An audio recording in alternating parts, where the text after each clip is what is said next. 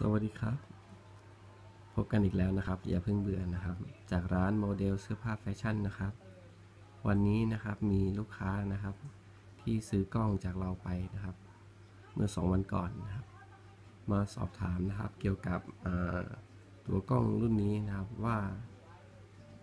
จะ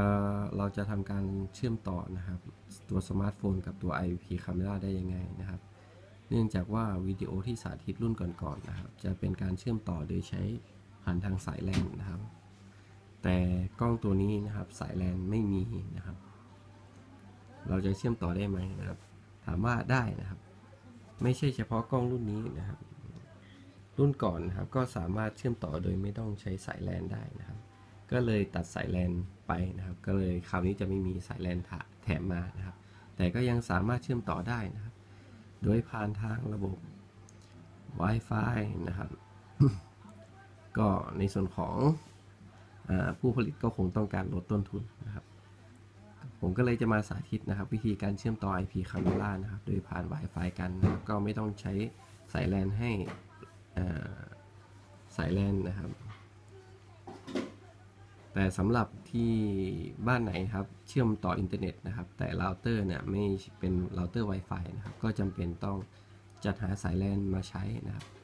แต่สำหรับที่บ้านนี้นะครับก็คือเราใช้เราเตอร์เป็นไวเลสนะครับก็สามารถเชื่อมต่อนะครับโดยไม่ต้องใช้สายแลนนะครับการเชื่อมต่อนะครับเชื่อมต่อยังไงนะครับก็เหมือนเดิมนะครับที่นี่เราจะใช้ในส่วนของโปรแกรมที่มีชื่อว่า iPhone นะครับผมจะเข้าไปที่โปรแกรมนะครับมือเปียกนะครับก็เลยจะการสัมผัสหรือว่าการตอบสนองค่อนข้างช้านะครับหลังจากเข้ามาแล้วนะครับที่ผมจะเข้าไปก็คือในส่วนของ Sign Up Now นะครับกรณีที่ผู้ที่ไม่มี Account นะครับที่ใช้ในการล็อกอินนะครับก็ต้องมาสมัครใหม่แต่ผู้ที่มี Account อยู่แล้วก็สามารถแอด Account ตัวเองได้เลยนะครับอันนี้ผมทดสอบว่าเราไม่มี Account นะครับก็จะต้องสร้าง Account ใหม่นะเดี๋ยวจะลองสร้างดูนะครับ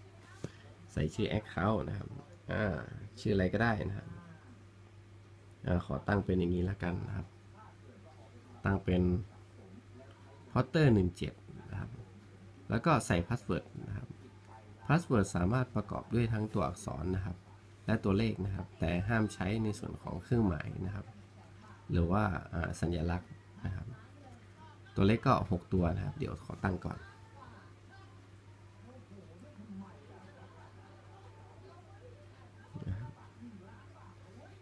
หลังตั้งแล้วก็ถ้าไม่มีชื่อล็อกอินซ้ำนะครับมันก็จะกลับมาสู่หน้านี้นะครับเราก็เข้าไปเลยนะครับที่ Account Login นะครับชื่อเราคือ Potter 17นะครับแล้วก็ใส่พาสเวิร์ดที่เราตั้งเมื่อกี้นะครับ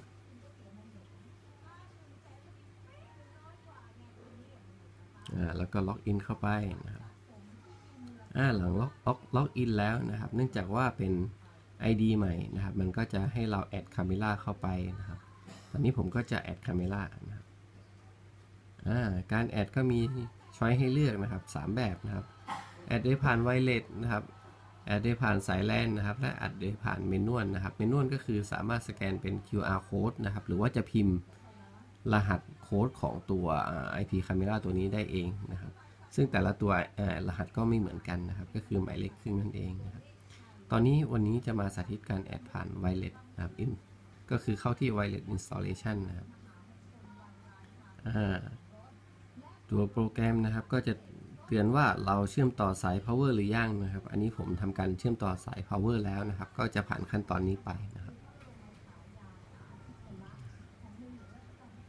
หลังจากนั้นนะครับก็จะถามในส่วนของ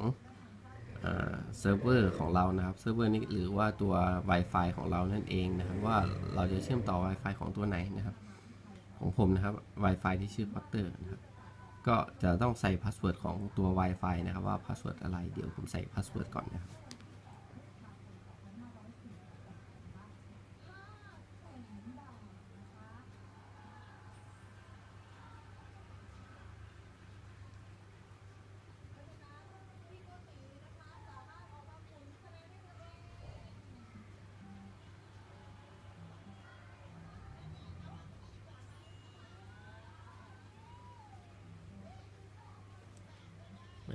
สเวิร์ดค่อนข้างหลายตัวนะครับต่อไปก็จะเข้าที่เซนนะครับก็คือส่งสัญญาณไวเลสนะครับไปที่ตัวเครื่องนะครับก็มันก็จะมีสัญลักษณ์บอกว่าการส่งสัญญาณไวเลสนะก็คือให้เอาตำแหน่งสัญญาณนะตำแหน่งการส่งสัญญาณนะเข้าใกล้ตัวเครื่องหน่อยนะครับแต่ก็ไม่ได้มีผลอะไรมากนะครับเพราะตอนเราเชื่อมต่อก็คือตัวสมาร์ทโฟนก็เข้าใกล้ตัวเครื่องอยู่แล้วนะครับหลังจาก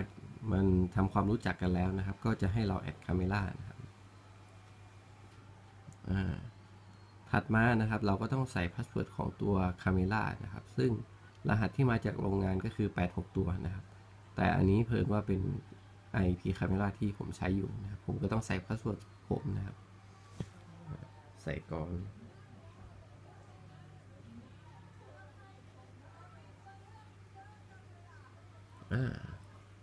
คอนเฟิร์มปาบนะครับ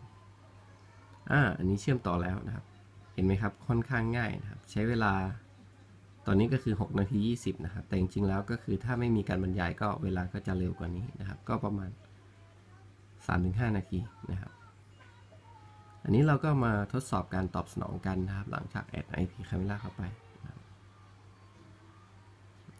รับน่าจะเป็นแบบนี้ตัวนี้นะครับเป็นโปรแกรมที่มีการอัปเกรดใหม่นะครับฉะนั้นแป้นคอนโทรลเนี่ยตรงนี้นะครับก็จะไม่เหมือนตัวเก่าจะเหมือนลักษณะทาง iOS มากกว่านะครับ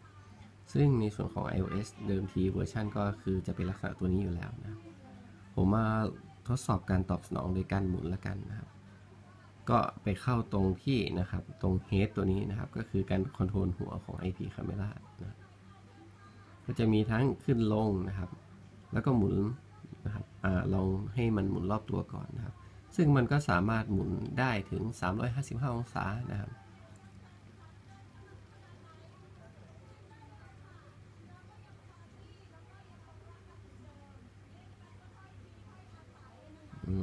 นะครับการตอบสนองนะครับก็ขึ้นอยู่กับ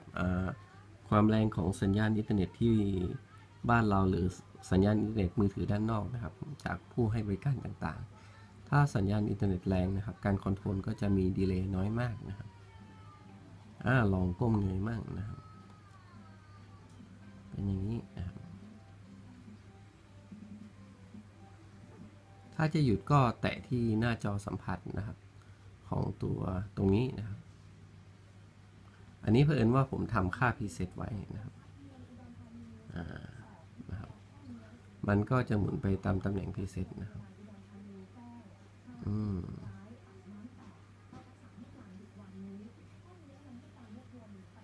เราลองคอนโทรลดูถ้าเป็นมุมก้มเงยนะครับถ้าลากมือขึ้นข้างบนตัวเครื่องก็จะกดลงนะครับถ้าลากมือลงด้านล่างนะครับ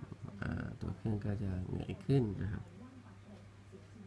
แต่ถ้าเป็นการตอบสนองด้านข้างแล้วก็คือก็ตัวเดิมนะครับนะครับดูดีทีเดียวนะครับหูฟังนะครับใช้ได้ไหมนะครับฮัลโหลฮัลโหลฮัลโหลยังไม่ได้เปิดฮัลโหลฮัลโหลฮัลโหล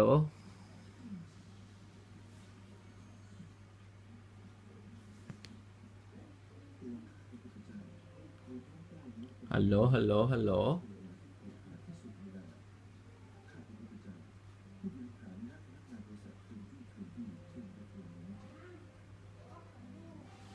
ฮัลโหลฮัลโหลฮัลโหลโอ้ย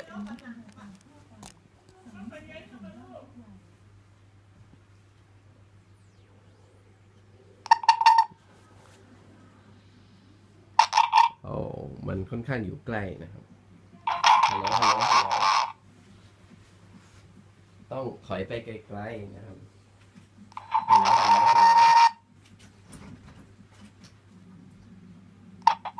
ัลโหลฮัลโหลฮัลโหลฮัลโหลฮัลโหลฮัลโหลฮัลโหลฮัลโหลฮัลโหลฮัลโหลฮัลโหล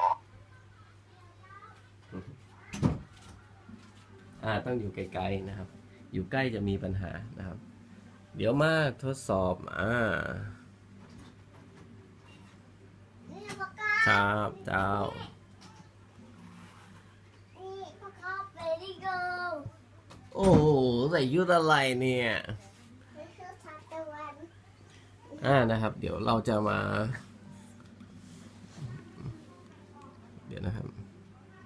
เราจะมาทดสอบนะครับ